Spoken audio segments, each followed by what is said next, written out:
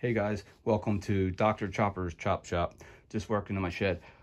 So I have two Super 73s. The controllers went on both of them. Now, the challenging thing was the throttle. The throttle on the Z1.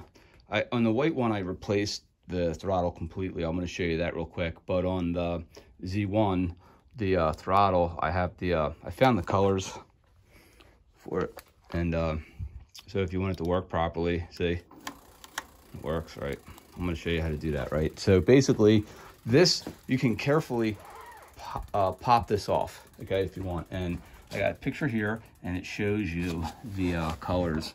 So if you notice, there's a red, brown, purple, white, black, and green.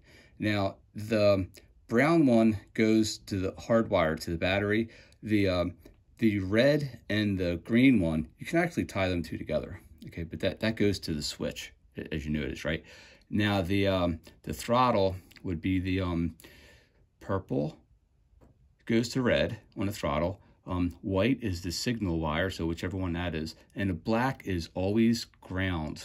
As long as you get the ground and the 5-volt plus proper, you'll be fine. You won't blow it up. In case you have in case you got to change wires around a little bit, just never touch the red and the black ever on any wires, because you'll do damage. So basically, I'll put links to the controller down in my comments. So I grabbed a 350 watt 36 volt controller off Amazon. It works centerless. The Z1 is a centerless controller anyway, so you don't use these wires, right? I use a stock connector right here. I chopped everything up inside here. This controller has a 3-speed switch, which works amazing. I call it the secret turbo switch. I just put it underneath here under the seat because I ran out of space on the handlebars, see? And so you get your battery wires. I had to take off B plus to power the switch that goes to the wire that I showed you. I believe it's the brown wire.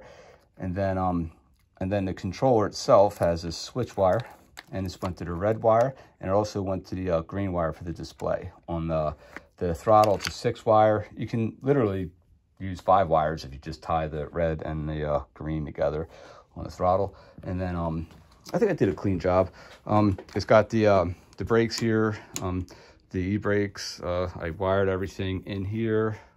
Comes down right up underneath, right? So I'll put the seat cover on. That'll be cool. I'll do that tomorrow, right? So so that's this one here. Let's check it out real quick. Ready? Let's see how it works. Oh, you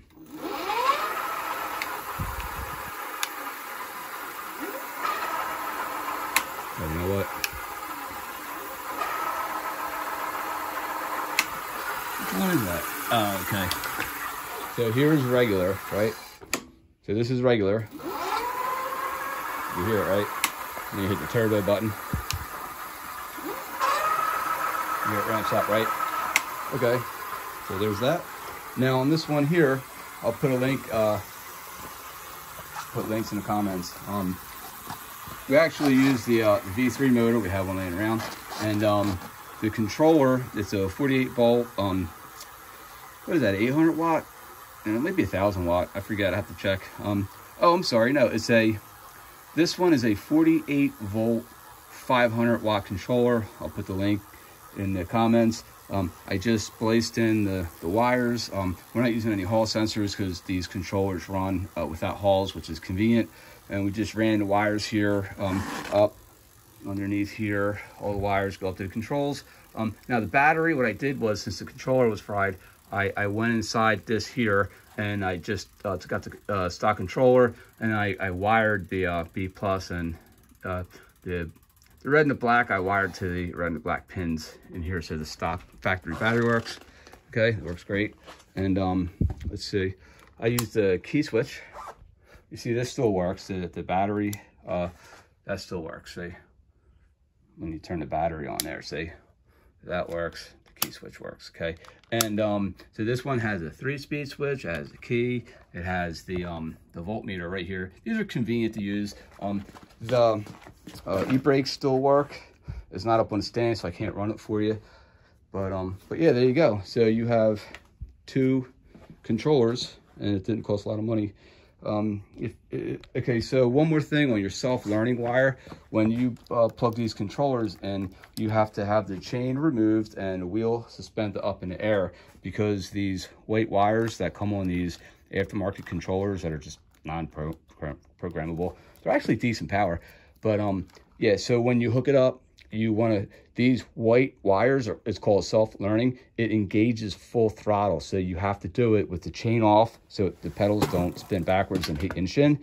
And when you plug them in, the wheel's going to spin. If it goes in reverse, just unplug it, wait for the wheel to stop spinning, plug it in again, and when the wheel starts to spin forward, you can just unplug it, and that's it. You can hit the brake, then you can test your throttle, and everything works as it should. So there you go, guys. Good luck with your repairs, and peace, guys. Happy working in your sheds.